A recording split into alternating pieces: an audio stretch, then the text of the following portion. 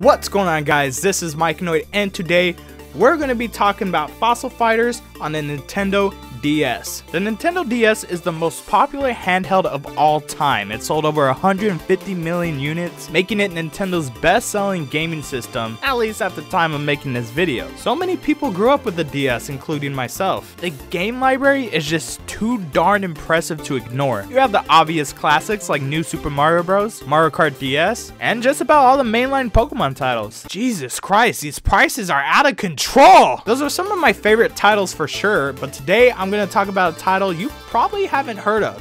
Fossil Fighters. There's a good chance you might have seen this T-Rex with the mohawk. Its most recent appearance was in Super Smash Bros. Ultimate as a spirit. In total, there are 3 Fossil Fighter games in the series, but today we'll be focused on the very first title, which was released on August 10th of 2009 in North America. The cover of the case pretty much sums up what this game is about. Fossil Fighters is all about finding and digging up fossils, collecting the bones from said fossils, which you can use to revive the dinosaur they belong to, which will turn them into Vivosaurs and use them in battle. I know this sounds like Pokemon with extra steps. Well, that's because it is. You play as a young boy who arrives at Vivosaur Island, where he hopes to become the greatest fossil fighter there is. You'll receive your first Vivosaur Spinax, and you'll be able to start looking for fossils to turn into Vivosaurs to allow you to compete in level up battles, tests that will allow you to become stronger and progress in the story. Fossil Fighters has a very interesting narrative. You start out fighting an evil organization known as the BB Bandits, who are after these weird tiki dolls that the main character come across. Somehow a game about battling with dinosaurs involve ghost pirates and even aliens. Hell, there's even a love triangle with the main character. I mean, this game is spicy. It may seem like a lot of this stuff was just thrown in to appeal to kids, but it's actually a really fun story that explains the origin of the reviving technology and the existence of humanity. But none of that matters when you need to choose between the girl that has money and a shape-shifting dinosaur woman. You meet a good amount of different characters throughout your Vivosaur journey. Rosie is pretty much your sidekick throughout the game until something happens to her, like getting kidnapped or turning into a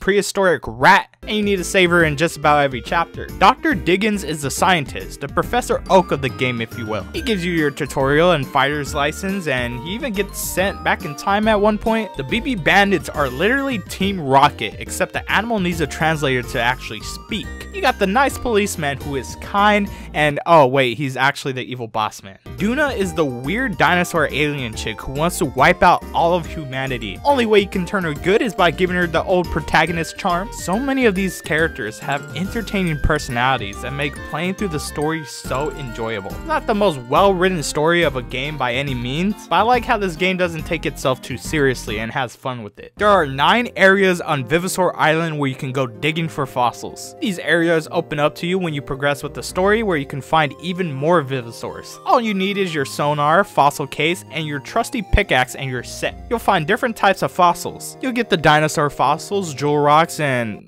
regular rocks. Ugh. Good thing you can buy sonar upgrades that will get rid of those rocks, find even more types of fossils, and increase your sonar range. You'll also need to upgrade your storage so you can carry more rocks. Otherwise, you'll need to swap some out when you're stacked. You can even take some fossil searching courses that will allow you to see a fossil's element and find dark fossil rocks. It's a bit annoying when you're digging fossils and a random fighter jumps from the ground claiming they saw the fossil first and challenges you to a battle for it. They do this with regular fossils occasionally, but they come out every time you find a jewel rock. Like, damn, I'm trying to get paid, girl! After finding your fossils, you'll need to take them to the fossil center to clean them off to revive them. The cleaning minigame alone is what makes this game one of the best games to utilize many of the DS's hardware features. The bottom screen has the fossil you need to clean, and the top screen shows the timer.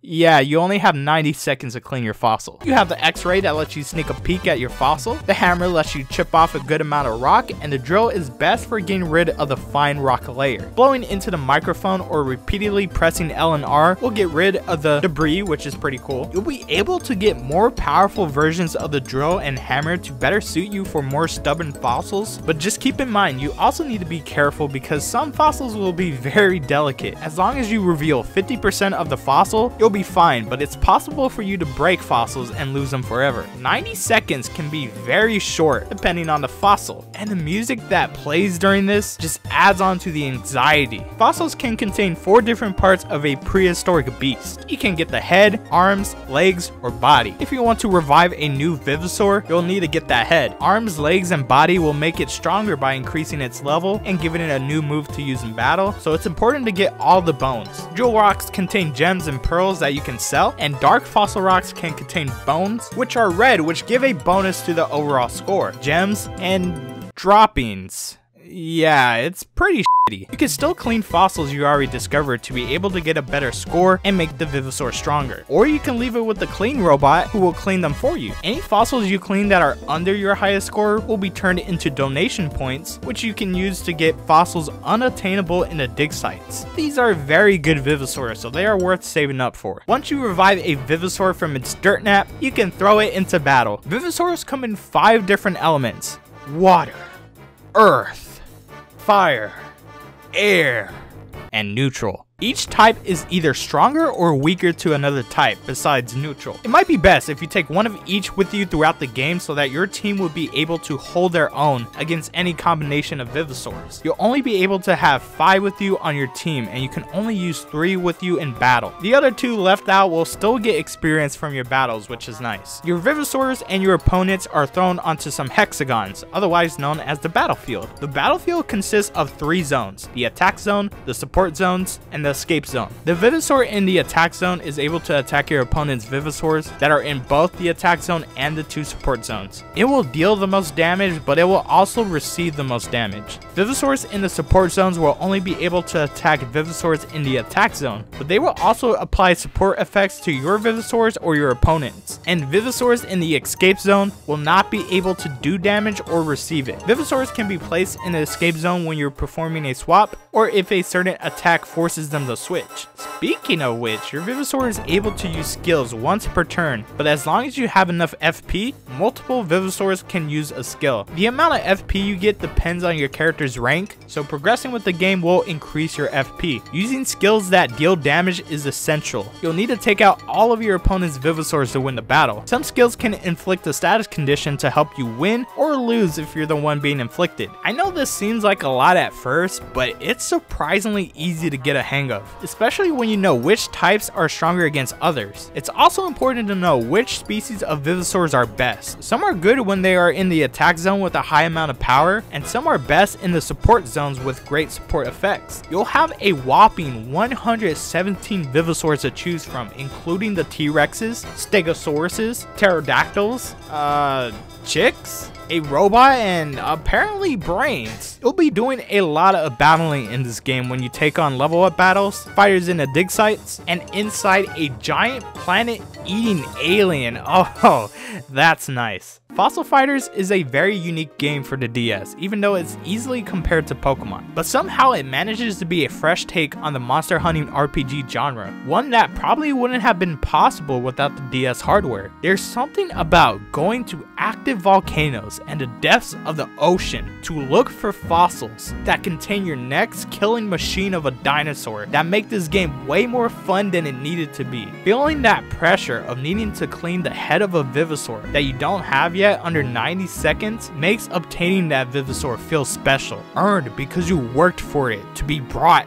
back to life. Interacting with the residents, the villains, the extraterrestrial life brings so much character and over-the-top personality to the world. You can even battle and trade fossils with somebody nearby. The developers went all out with this game. I mean, Fossil Fighters is pretty much considered a hidden gem for the DS. Not a lot of people talk about it besides the cult following that have stuck with the series after so many years. The game isn't too expensive and it isn't very long, so I highly recommend playing this for anyone who owns a DS system. I really do like Fossil Fighters. It was my childhood favorite, and after so many years, it still managed to be one of my favorite video games of all time. Fossil Fighters has no right being this good, but I'm glad it is. Well, that's going to be it for today's video. Let me know what you guys think of Fossil Fighters down in the comments below. Thank you guys for watching, and of course, I will see you guys in the next one. Take care.